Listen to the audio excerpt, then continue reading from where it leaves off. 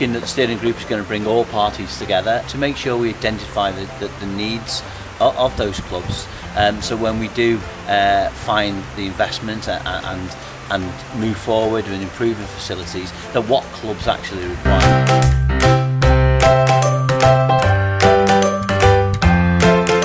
I'm not 100% sure if 3G on the main pitch is the answer.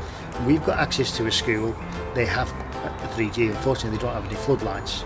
So the first one is to look at trying to get some floodlights. Local authorities are not predominantly experts in this field, so I think it's about sitting down, looking and working together, and involving some of the local schools and education facilities as well. It's a very important project. Ultimately what we really want to achieve is hubs of activity where we can get clubs in a position where they can sustain and grow around specific places to play. In a minute, football is very disparate, happening across many different locations, and we want to try and grow activity in determined places overall.